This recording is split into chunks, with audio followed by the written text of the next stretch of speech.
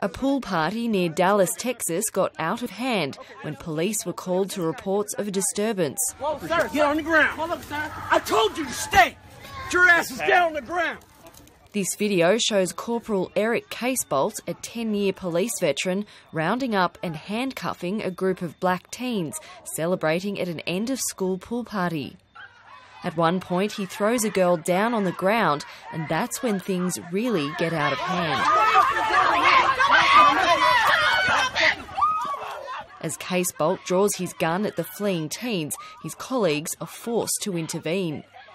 He's been suspended pending an investigation into the incident.